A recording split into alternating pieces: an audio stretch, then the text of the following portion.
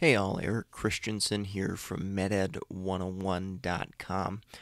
Just wanted to review and go over opioid equivalents a little bit today. So, my background, I have worked as a clinical pharmacist in helping to reduce and taper opioids in patients in a responsible way to try to minimize the risk of withdrawal symptoms and things of that nature. Um, and the question does occasionally come up about converting patients from one opioid to another.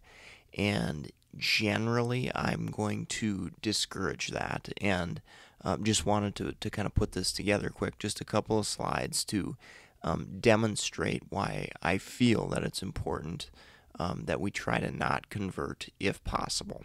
Now, there may be rare instances, situations where people have a severe reaction or we need to get off of a medication for a particular reason right away. And in that situation, if patients are maybe on higher doses or something like that, we may need to convert.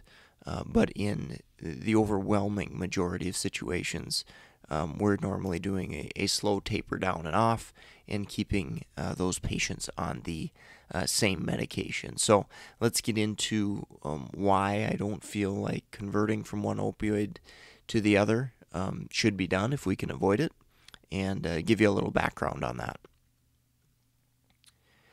So if you go look online, you can search anywhere and find approximate opioid equivalencies.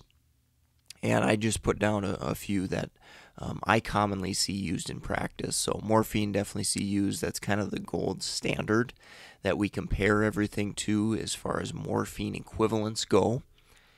And so we've got 30 milligram dose approximately equivalent to oxycodone 20 milligram dose. So what that means is if it takes less of a drug to provide the same effect, that means that that drug is more potent. So it takes less oxycodone to get the same effect as morphine at a higher dose. So oxycodone is therefore more potent. So just an important term to remember there. Hydrocodone, approximately 30 milligrams.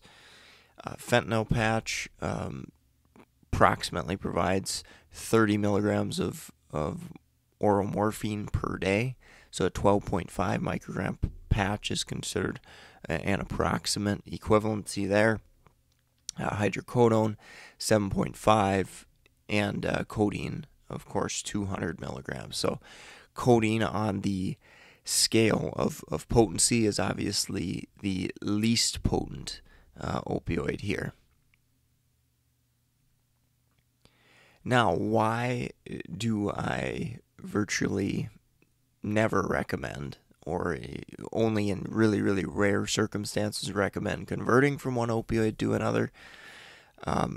It really is truly due to genetics and what we're learning in genetic variations. So some patients may be rapid metabolizers of drugs, they may be slow metabolizers of drugs, and we have all these different enzymes within the body that break down these medications. So an example, CYP2D6 is a very, very common example of an enzyme within the body that breaks down medications.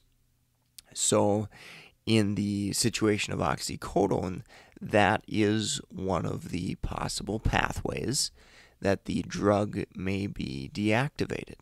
So if you've got a patient that's a rapid metabolizer through CYP3A4 and 2D6, that's going to bring down the concentrations of oxycodone or the activity of oxycodone more quickly. It may blunt a patient's response if they're a rapid metabolizer at those enzymes.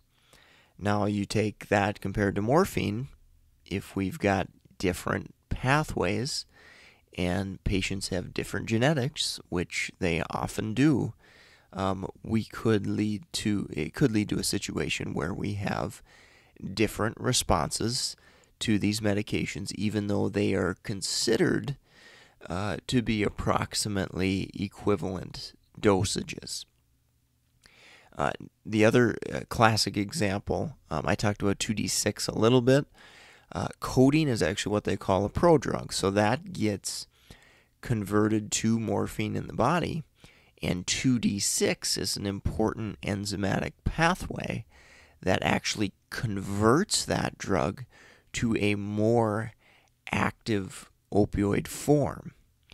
So in situations where we've got a slow metabolizer, that could lead to less activity of codeine in that formation of an active metabolite.